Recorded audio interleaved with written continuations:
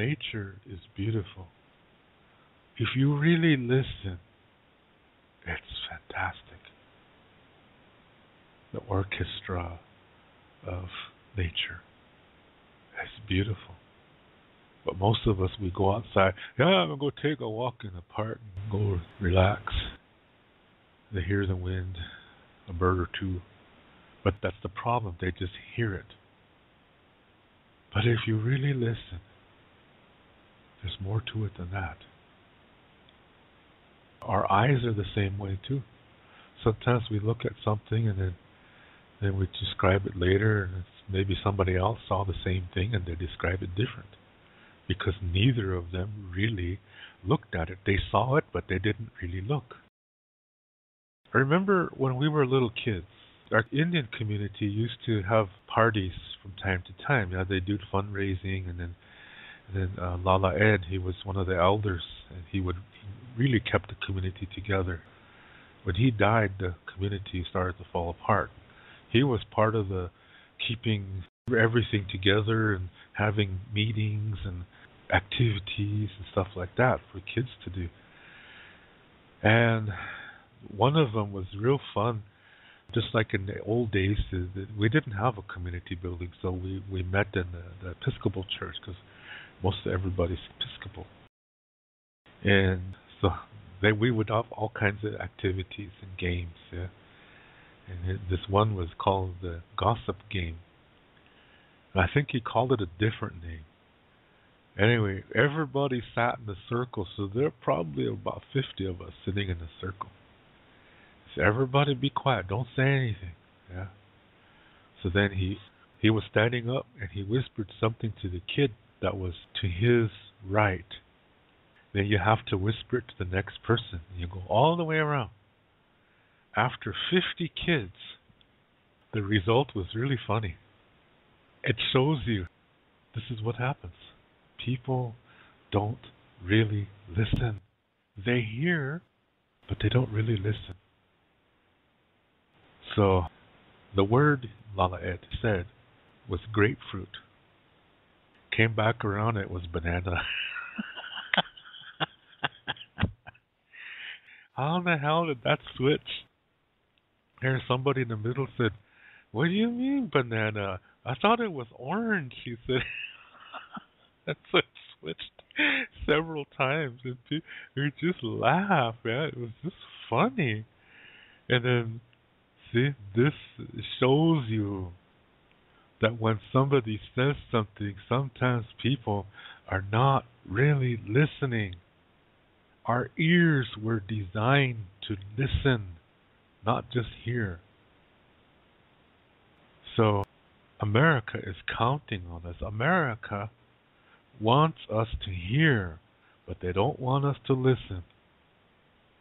So when America pretends to be the enemy and then does something bad to its own people, and then the media reports it, then all of a sudden all the American citizens want to declare war on the enemy, whoever it is, whether it's Indians or Muslims. Since people just hear, but they don't listen, they hear something, then they talk to a different group of people, they add something to it. Sometimes they don't even realize they're adding to it because they're so emotionally involved in the issue. They add information on there. It's not even true. This is what America is counting on, because America knows that most people hear, but they don't listen. They're not the same. Listen is when you pay attention to every detail, or as much as you can. Hear is just, yeah. That's people hear. When you use your mind and you focus in, then you're listening. See, the mind is really playing the role here. That's why I remember what I said, reality begins within. That's in the mind. So when you look at something, your mind focuses in on it. Now you're really viewing it closely. Your mind is the key here. You see? America knows that most people do not listen attentively, nor do they look at something up close. So that when they just hear something and just glance at something, they already make an opinion on that. And then they spread that. And it's a false judgment because they didn't really take the time to check it out. When people are dualistic, they don't really know themselves. When you have peace in yourself, that means you've taken the time to know yourself. So naturally, you take the time to check things out. That's how people of peace are. Because they have peace inside themselves. They're at peace with their past. But most people in the dualistic world are not. That means they do not know themselves. They have never taken the time to check themselves out because they don't want to feel those emotions like from past experiences that were difficult. They're trying to avoid that. So they look for peace outside of themselves, and that's the mistake. So that's why when they look at something, they don't really take it all in. Dualistic people cannot comprehend the fullness of reality. So when they hear something, they don't really listen. They just hear bits and pieces. This is what America is counting on, that people don't listen, that people don't really look at things closely. So this way they can present America as this superhero defending freedom and liberty from all evil on this world. So look at how dualistic that statement is. So that means when they pretend to be the enemy and do something, attack its own people, then the media presents this and then people believe it. They say, oh geez, man, you see that 2 planes crashed into the World Trade Centers? It was Muslims. They found Korans in their abandoned cars. How convenient to leave such evidence. And then when the buildings fell, they fell so strategically, straight down. And people see that and it affects them emotionally. All those poor people who died in there. Damn fucking Muslims. Let's kill the Muslims. That's exactly what America wants its citizens to feel. That's what happened to Indians. Yeah, they pretended to be Indians and they did this same thing. The U.S. cavalry soldiers dressed up as Indians and killed a lot of white people. So America wanted all Indians exterminated back in the 1800s. So America said, we have to kill off the Indians.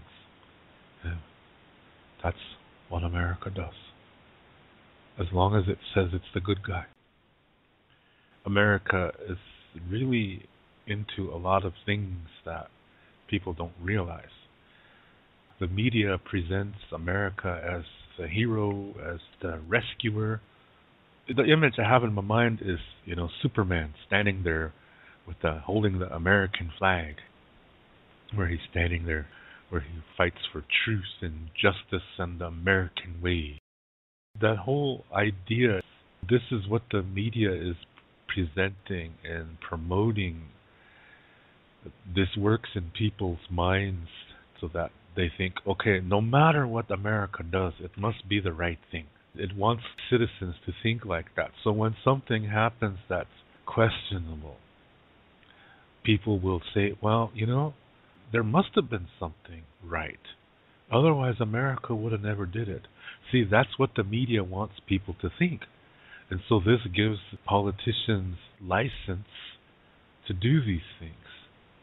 It justifies their actions, their rationalizations, and so forth.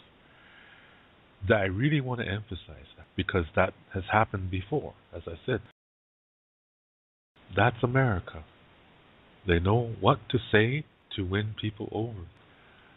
The event I always want to come back to, and mainly the reason why is because I'm an Indian, is back in the 1800s, where a lot of the cavalry would dress up as Indians and kill a lot of white people. rape their women and even the children, and then kill them, and then blame it on the Indians. And then they report this to the media.